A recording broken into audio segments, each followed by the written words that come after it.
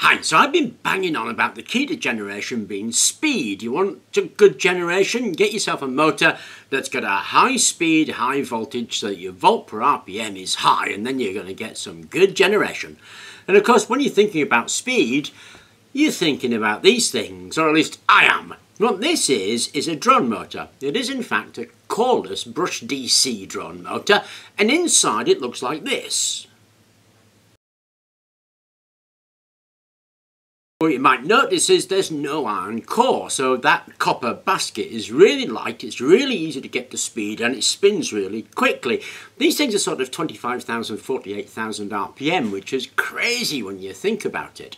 Now if we stick a propeller on that and put some energy down there, of course it's going to spin quite quickly.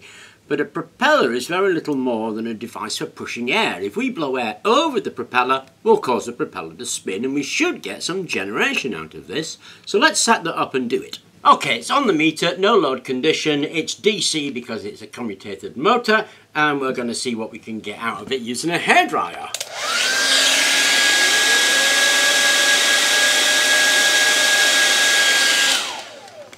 1.2 volts. That's kind of cool. It does about 10 milliamps actually, and that is cool. It does make you think about these things a bit more. Now, if you really want something out of this, what we're going to have to do is gear it.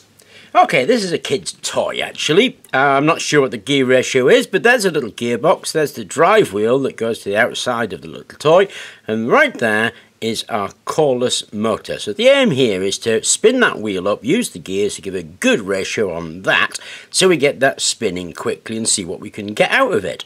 Okay, so I've closed it up and I've attached a light bulb to it, which is right there. And I'm going to spin it up and hold it against the wheel, and we'll see if we can light that light bulb.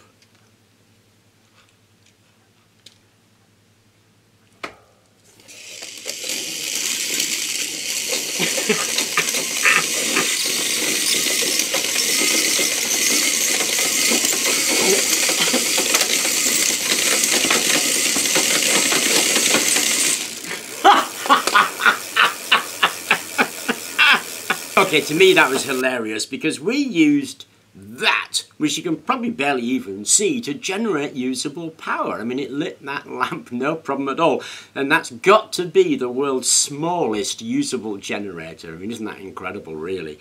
It's amazing what you can do, and like I say, I think it's because it's down to volts per RPM, bit of gearing, and speed. Get some speed in there, and I think you're going to get some useful generation. Anyway, that is how to make the world's tiniest working generator. I hope you enjoyed the video. Thank you very much for watching, and please remember to like and subscribe.